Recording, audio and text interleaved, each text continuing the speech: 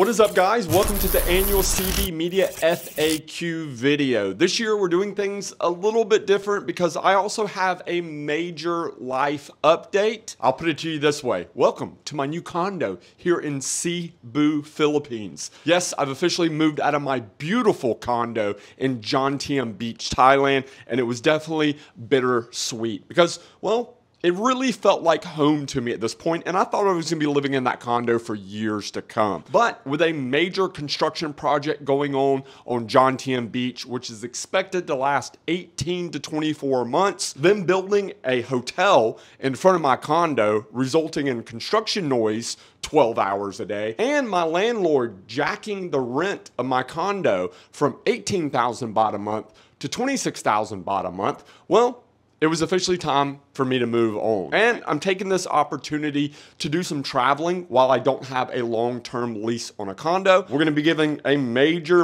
life update, letting you know what my plans are for the rest of the year, and of course, answering your frequently asked questions that I get here on the CB Media YouTube channel. I think it's pretty obvious that if you're just a casual viewer of this channel, if you're just here for the car shows, the drag racing, the burnouts, and the pretty girls, maybe you should skip this video. This video is obviously for my hardcore supporters and people that want to know what's going on in my personal life. But by the way, if you do skip this video, you should feel bad about it. I'm just saying. Also, make sure you watch all the way to the end of this video because I'm going to be giving you a coupon code for a flash sale to get 50% off CB Media apparel. And I'm also going to tell you about my new YouTube channel. It's a live streaming channel. So, what's going on? Well, I'm here in Cebu, Philippines. I'm going to be here in the Philippines for a month. I'm going to attend some car shows. I'm going to check out some custom jeepneys. Yeah, I'm super excited. For the first time in years, I don't actually have a full-time lease, like a long-term lease on a condo. And like I said, I'm going to take this opportunity while I'm not paying rent back in Thailand to do some traveling. So first up, Philippines for 1 month, and then I'm actually going to be returning to Thailand because there's a couple big shows that I want to attend, including the Bangkok Hot Rod Show, which is one of my favorite car events, and Cream Pie, my BMW E30, will actually be on display in the European section of the Bangkok Hot Rod Show, so I'm super excited about that. I'm gonna return to Thailand and get a short-term lease there for 1 month. And then after that, I'm actually headed to Europe. I'm going to Poland for Alt Race, which is a massive car event that happens in Warsaw, Poland once a year. It's a huge deal. It's actually such a big deal that Liberty Walk is sending their Countach, the Liberty Walk Countach that was just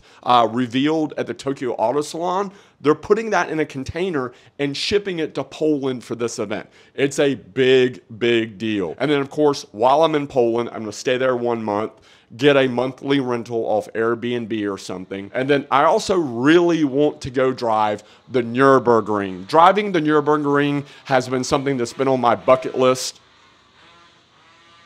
Do you hear that? Somebody was outside my condo just totally sending it on a 2-stroke motorbike. I'm sure that pissed a lot of people off, me personally. I like the sound of 2-stroke motorbikes. Yeah, so definitely doing some traveling after spending a month in Europe. At that point, I'm going to make a decision. I might possibly go to Japan for a month, or at that point, return back to Thailand. I do want to get back to Thailand before the high season because I need to re-sign a lease on a condo. And pro tip, if you're moving to Thailand and you want to get a really good deal on a condo, make sure you get there around June, July, August to try to look for a condo because during that time, landlords are a lot more desperate to sign a long-term lease on a condo because it's in the middle of the monsoon season. There's less people there looking for condos. So my plan is to be back in Thailand, like probably July or August, and then re-sign another long-term lease. I'm not really actually sure where yet. It's most likely probably going to be either the Pattaya area or Bangkok. Simply, I want to live on the beach, but it is mandatory for me to be near Bangkok because I'm going to Bangkok so often for car shows. I'm really enjoying the beach life. It's way more calm. It's way more chill. I'm happier by the sea. I'm happier by the beach. I'm happier with a more chilled environment. But I must be within a 2-hour drive of Bangkok. So that rules out Phuket, Koh Samui, Koh Chang, Krabi, and many other beautiful beaches in Thailand that I personally would love to live on, but it just doesn't make sense as a car guy who goes to Bangkok almost every weekend. FAQ 1, and probably one of the most frequently asked questions that I get on this channel is simply, Chad, what is up with the motorbike tours? Why do you not do motorbike tours anymore? You know, a lot of people say those videos are their personal favorite videos that I've ever done on this channel. And I'm gonna be honest with you, they're some of my personal favorite videos that I've ever filmed. And I go back to this day and watch some of those videos still, just remembering the epic times I had on a tiny little 150cc scooter ripping around northern Thailand and Isan. And I absolutely love those videos. And I'm serious when I say this. Some of the best times of my life was riding a tiny motorbike around northern Thailand making YouTube videos. So why don't I do it anymore? And well, it's simple. That experience is no longer possible. I recently, when I bought my X-Max, for those that don't know, I have a pretty pimped out Yamaha X-Max 300. It's painted Lamborghini gray. It has Öhlins and an Akrapovic exhaust and custom mirrors, and it's lowered and all this stuff. When I bought that motorbike, I did a test. I shipped it. I bought it in Bangkok and I shipped it down to southern Phuket. I flew down to Phuket and I actually did a motorbike tour. I just didn't film it. It was just a test to see if I wanted to pick that type of content up again. And I rode that motorbike from the southern tip of Phuket in Rawai, across Phuket, through Phang Nga, into Krabi, up to Surat Thani, and over to Koh Samui. And I'm gonna be honest, it wasn't the same at all. It was not just a terrible experience, it was a terrifying experience. Thailand, post the situation, all the traffic is back. All the guys in the delivery trucks who drive like total maniacs that are willing to kill themselves, their families, and you just to get somewhere 2 minutes earlier are back on the road, driving like total maniacs, passing on blind corners, passing on hills, getting way too close for comfort for my personal, I value my life. I have a fantastic life that I'm very proud of, that, you know, I enjoy my life and I just don't want to die. You know, during those times where I was making those motorbike tours, it was, again, in the middle of the situation, and it was just different. It was so different because there was hardly anyone on the roads, and it was it was a very special time, and that experience could have only happened during that time. By the way, another FAQ that's not on my list is, why do you call it the situation? I don't know if this is still the thing or not, but if you said the word COVID, your videos would get demonetized. So I used to say, when this situation first came about, I would call it the beer virus. It didn't work. They started demonetizing videos when you said the word virus. So I just started saying the situation, and it kind of stuck, and it became like a meme on the channel or whatever. You can't replicate that experience. You can't replicate the enthusiasm and the joy I had in those videos today, because the experience is just nowhere near the same. I truly miss those videos, and they were a very special time in my life, and I'm very, very proud of that content. Still to this day, I think they're some of the best videos I ever made, but unfortunately, I can't replicate them now because the experience is not the same as it was back then during the situation. Next frequently asked question, will I ever move back to the US? This is a question that I get all the time. People go, are you just gonna live in Thailand and Southeast Asia forever? And I don't know. I truly can't answer that question. I know right now, with the political environment, the toxicity, the culture, the inflation, and the crime and many other problems that the United States is currently having, I don't currently see myself moving back to the US full time. I tell people this all the time. It's a bad deal. It's just a bad business deal. I don't even go back to visit that often, but when I do go back and as soon as I get back to the US, I feel like the tension in the air, and it's just not healthy. Yeah, I don't see myself moving back to the US anytime soon. That might change, I don't know. But currently, the answer to that question is, nah, I'm good. I'm happy where I am. Next question is, what is up with the CB One Take channel? It was doing so well, 40,000+ subscribers and millions of views in just a few months. And then poof, you kind of just disappeared with the one takes. What is going on? And actually, I explained this perfectly on my Patreon. So I'm just gonna let myself from a few weeks ago explain that to you guys. This is why I originally started the CB One Take channel. And the reason I went quiet on that channel is because my main channel, which has 670,000 subscribers, was kind of dying a slow death. Every time I posted a video, I would get less and less views and would perform worse and worse. And the reason for this was lack of consistency. Because I was focusing, I'm one human being. I can't post a weekly video and then continue to shoot CB One Takes. I can't do both. So the way I attempted to fix this consistency issue on the main CB Media channel was to move the one takes over to the main channel. But this caused a problem as well. And the problem this caused was hundreds and hundreds of thousands of people have subscribed to CB Media to consume a certain type of content. High quality, high production, unique content. And then when they click on a video that has no editing, and it's not necessarily the most exciting, engaging content, and then they leave that video, and they do that multiple times, the algorithm says, oh, this guy's videos, these CB Media videos, aren't as good as they used to be, and the algorithm stops recommending my videos to existing subscribers and new viewers. So while the one takes allowed me to be consistent on the CB Media channel, it really fucked up my audience retention rate, which hurt my channel in a different way. So it was damned if you do, damned if you don't. So my way of resolving that was just to go back into balls to the wall, shooting, editing, and posting a very high quality video every single week on the CB channel. I just couldn't focus on the one takes anymore. I didn't have time for them. Do want to eventually revisit the whole CB one take thing because I think it's a fantastic idea and it's a great concept.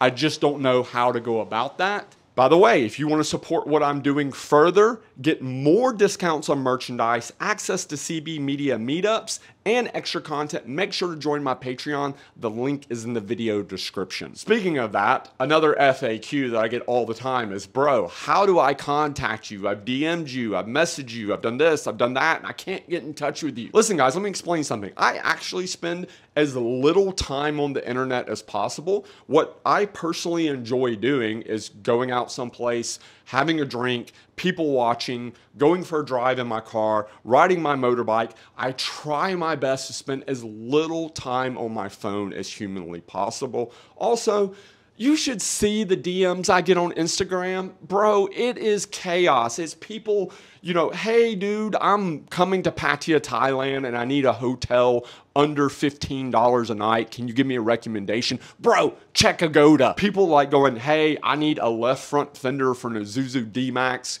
Can you send me one to New Zealand? Begging for like Thai car models, Instagram accounts.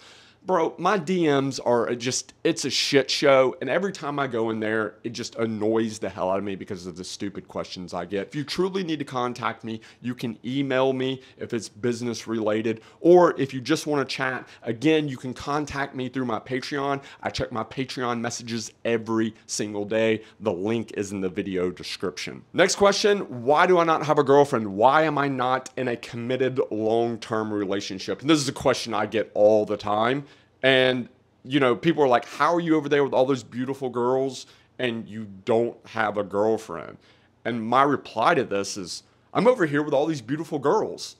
why would I have a girlfriend? It just doesn't make sense to me. You could say I have commitment issues. And also the way my lifestyle is set up, I just told you guys, I was in Thailand, now I'm in the Philippines, and then I'm going back to Thailand, then I'm going to Poland, then I'm going to Germany, then I'm going to Japan. My lifestyle just wouldn't work well with a long-term relationship. If I had a girlfriend, I would have to bring her with me to go traveling, and that's like extra expenses. I'm sure there would be drama out of that. Like, it just, I don't know. I'm currently enjoying my life and my freedom as a single guy. I don't think my life would be better if I had a long-term relationship. Now, maybe one day I will meet a girl and that will change, but for now, I'm very happy and very content being single. Next question, how is life as a YouTuber going? I will say this, I'm currently happier than I've been in a very, very long time. The way my channel is set up, I'm very content. You know, for years, I was getting to the point where I was just like burnt out trying to push out as much content as possible. And I'm at the point now where my channel is, I wouldn't say it's on autopilot because I still work a lot. You know, editing the videos that I make a lot of times take 20, 30, even 40 hours sometimes. Like my recent video of the Connection Thailand under-up video, I probably had 35 to 38 hours into editing that video. And it's a lot of work, but it's something that I truly love doing. Like, I love video editing. I love creating content. The only thing that I struggle when it comes to creating the content is, one, the heat. In Thailand, like especially the video that I made that was the off-road 8th mile dirt racing video with all the diesel trucks with the Nissan hard bodies and the Zuzu D-Maxes. That video, like, I got to that event around 11 a.m. and it was, not joking, like 100 degrees Fahrenheit outside, and it was just brutally hot with no shade, like just the sun beating the crap out of you all day. I am so dedicated to get the shots that I need. I never take a break to eat. I rarely take a break to even drink water or to rest because I'm so terrified that I'll miss a shot. Like at that event around 3 p.m., I went and sat in my rental car and chugged a bottle of water finally. And like things started to go black. Like I started seeing like black patches everywhere and stuff, and I generally thought I was going to pass out. So sometimes, especially this time of year in Thailand with the heat, creating the content's a struggle. It really is. You know, it beats the hell out of you being out in that heat, in that sun all day. But besides that, the channel, I said besides that, like almost passing out making a video isn't a big deal. But besides that, the channel is going great. I'm very happy. I'm very content. The big news is a lot of you guys saw that I had a massive sponsor come in, VinFast, the Vietnamese automotive manufacturer, and they pretty much sponsored my YouTube channel and my Instagram for an entire year, which is taking a ton of pressure off of me financially because I spend a lot of money to make my videos. And, you know, I have a full-time Thai employee that I pay. You know, I pay videographers. I literally spend thousands of dollars a month to create content for this channel. And VinFast coming in and sponsoring my YouTube channel and my Instagram pretty much for the entirety of 2024 just took a lot of financial pressure off of me. So I'm very comfortable and very happy and very content with the way the CB Media YouTube channel is going currently. But like I said, my next big project is the live streaming content. So at the end of this video, I'm gonna give you guys the link to my live streaming channel where you can just chat with me and we can talk about things. We can talk about cars, we can talk about travel, we can talk about Southeast Asia. And I'm gonna be doing at least 3 or 4 live streams a week for an hour to 2 hours just to chat with you guys. So make sure to check the link for my live streaming channel at the end of this video. Next question, what happened to Thailandega, my racetrack in Thailand? I answered this question in a video at one point, but I think a lot of people miss that. So I'm gonna explain it here. Thailandega, for those that don't know, was my racetrack in Thailand. It was a couple hours outside of Pattaya.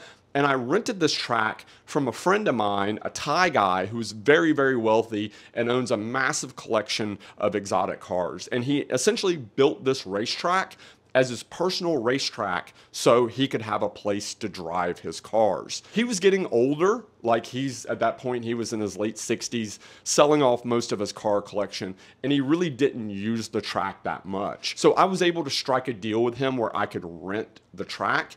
And I ended up only having the track for like 3 or 4 months, because what I didn't know was when it rained in Thailand, the irrigation system at that property was pretty much like non-existent. When it rained, that track flooded like really, really bad. There was like at least half of the corners in the track would be in water. I'm talking about like 2 feet deep of water, and the water wouldn't dissipate. And again, there was no irrigation system, so the water would just sit there. And after like a week or so, once the water did disappear, the track would be caked in mud. Like I would have to get out there with a shovel and literally like scrape mud off of the track. And it was like, bro, like why didn't you tell me that when it rained, this place flooded, and then the water would just sit there for like a week? Like it totally screwed up so much of my shooting schedule.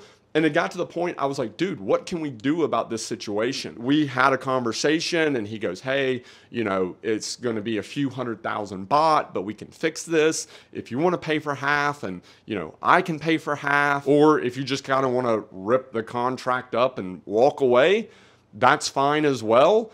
And that's what I ended up doing, because the reality of the situation was that track was in the middle of nowhere. There wasn't a hotel or an enclosed restaurant within a 30 to 40 minute drive. The roads going out there weren't that great. Pretty much any time I was to bring a car to that track, it had to be brought in on a slide truck, because again, it was in the middle of nowhere. The logistics of filming there was not something that was really easy. Also, this is very much a Thailand situation. Even though I was renting the track, he still had a bunch of cows at the track. And the cows would walk onto the track. They would also shit on the track. I was honestly terrified of hitting one of dude's cows, or being like Mario Kart and spinning out because you came around a corner and you hit a giant pile of bullshit. Like, it was like bulls walking around on the track.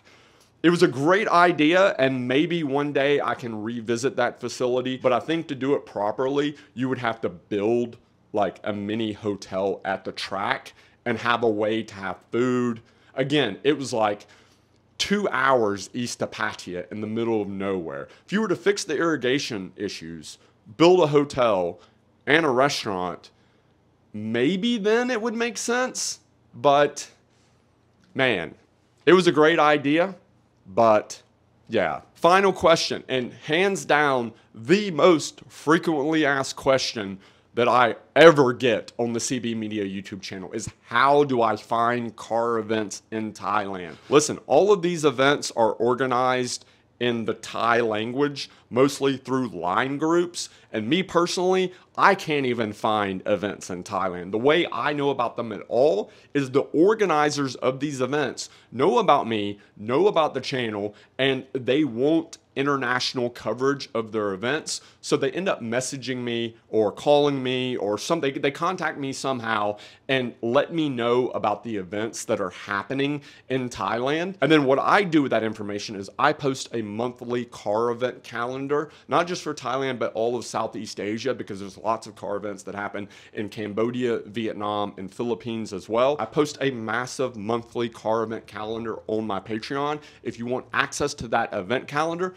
check the link in the video description. Use coupon code CB50 for 50% off the entire CB Media apparel line at CB Media on YouTube.com. The link is in the video description. This coupon code is only good for 24 hours from when this video is posted. Also, if you want to join the first CB live stream, you can subscribe to my live streaming channel right here. Thanks for the support, and I'll see you guys in another more normal CB Media YouTube video very soon. Peace.